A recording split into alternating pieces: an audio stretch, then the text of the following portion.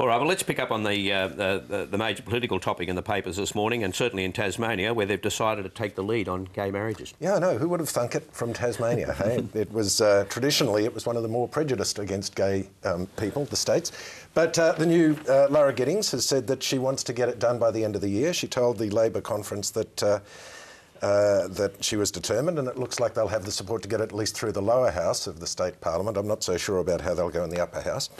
But good for her, I would say. It makes Julia Gillard look a little more slow to act, I think, than she did before. It's interesting that one or two of them are also framing it in an economic sense. They're saying that they'll open this up to all of Australia, and this could be a gay marriage tourism, big boost to the economy. Pink wedding tourism, the pink-led recovery for Tasmania economy. Well, let's hear what Lara Giddings, the Premier, did have to say to their conference, the ALP conference in Hobart yesterday.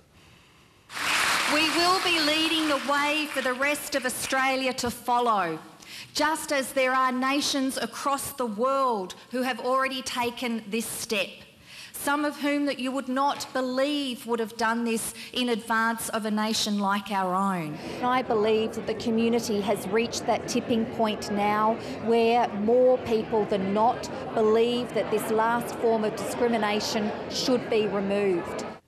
So, Lenore, we talked about the parliamentary hurdle, the first one, but then there's the legal hurdle. Yeah, sure. I mean, I think the first port of call for these laws is probably going to be the High Court. The Tasmanian government is acting on advice from constitutional lawyers like George Williams, who say that because the federal and the state governments have sort of side-by-side powers to make laws about marriage, and when John Howard amended the Marriage Act in 2004 to say marriage was between a man and a woman, he didn't explicitly say it wasn't between a man and a man or a woman and a woman, and therefore it's open to state governments to legislate otherwise. But I think that will almost inevitably be challenged in the High Court, and that will determine the fate of these laws if indeed they pass the Tasmanian Parliament in the first place. And Queensland now, Dennis.